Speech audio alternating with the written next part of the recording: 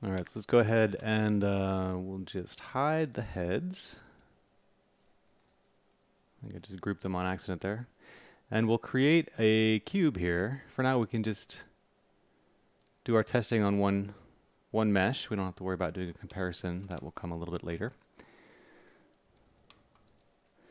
So what I'm going to do is I'm going to print out the return value from my raw vert. So again, we're going to be basically going over each face in the mesh, selecting each face, and then using the polyinfo command, we will be getting all the verts that are associated with that face.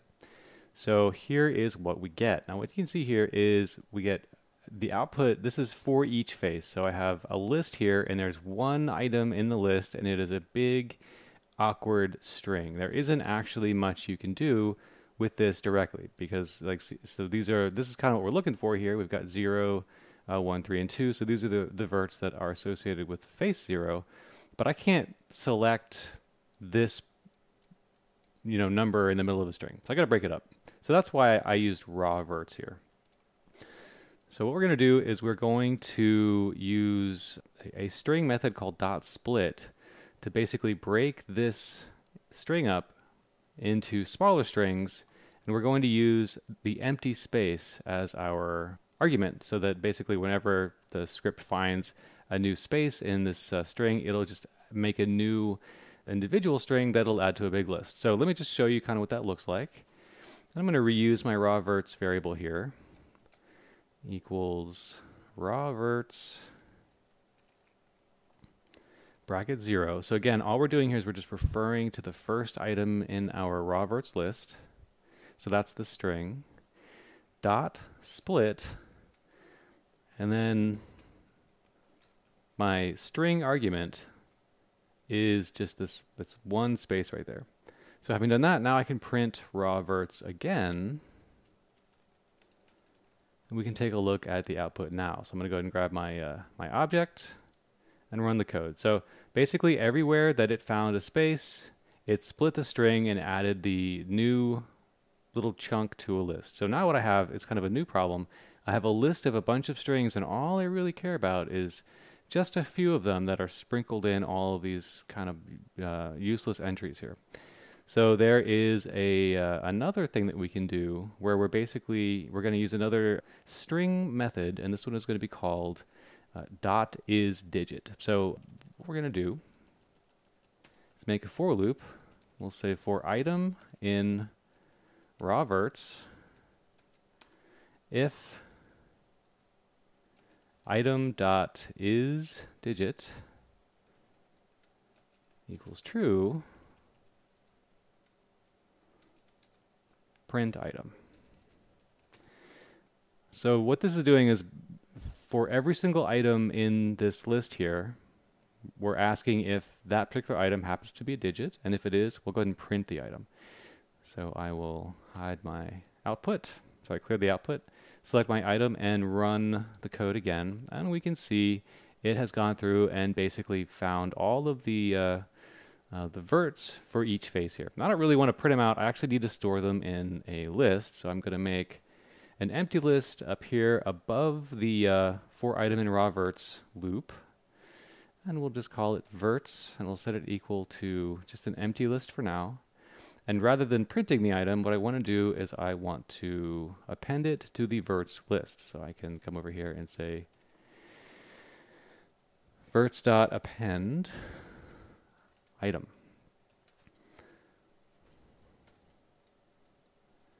So now I have the verts associated with each face stored in a list.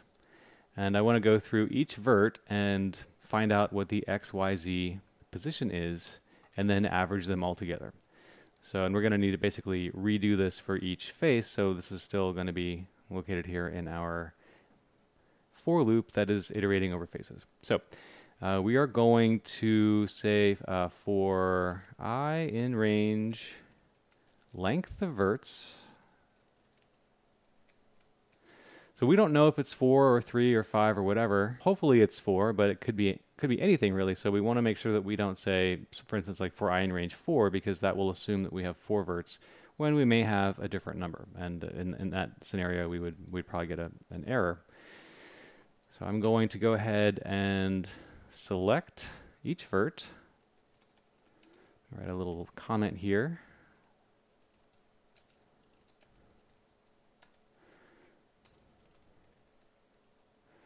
Make sure I don't go off the screen. So we'll use our select command again, mc select. And in this case, we're grabbing a vert. So I'll just go here, grab a vert in the workspace and see kind of what the formatting is. So we're going to have our object name. We're going to add in .vtx bracket.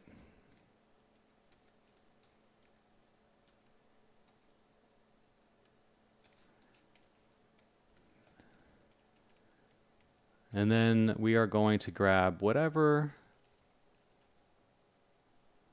the ith element, if you will, of our verts list is, and then we will add in, let's see, the last little bracket there. And we want to say replace equals true. Now I'm writing out replace. This could just be R. The my doesn't care. But I find that because the R command is a little bit confusing for students. They think sometimes perhaps it's like with a sphere, they see R and they don't understand that it doesn't mean replace, it means radius. So rather than try to explain that and hope there is no confusion, I'm just going to write these kinds of things out. Obviously, if with FV here, I don't think there is a longer version of it. So, but anyway, when possible, I will write out the long version of it just for clarity. So we're going to go ahead and select each vert, and now what we want to do is get the XYZ position. So I'll make a variable here called pause, and we will set it to the command mc.pointPosition.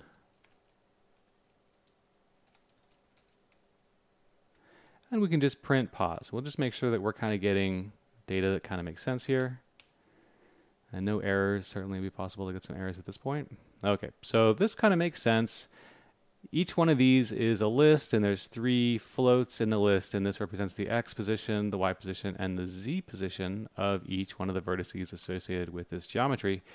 And now what I want to do is basically average them all together. So the way that we get an average is we add all of the things that we want to be averaged, and then we divide them by the number of things that we added together. So I'm going to make some new variables here. I'm going to make X pause, Y pause, and Z pause, and set them all equal to 0. And I'm going to use a little for loop here. Actually, let's see. So what we want are the X, Y, and Z positions to be averaged for all of the verts on the face. So this stuff here, these variables need to exist prior to coming in here and getting our position stuff. So down here, what I want to do is basically add the current X value for all of the verts, and then the current Y value for all the verts, and the current Z value. So I'm going to say X pause plus equals pause 0. So again, this is pause 0, this is going to be pause 1, and pause 2. And what I'm doing here with plus equals is I'm just taking whatever the current value is, and I'm adding whatever the new value is. So I'll go through all 4 faces that are, all 4 verts that are associated with each of these faces, add all of the X values together for X pause. Now we're going to do this exact same thing here for Y and Z. And we'll shift this to 1 and this one to 2. And in the next video, we will pick up with averaging these to a specific value and then figuring out a way to visualize the output. So stick around for that.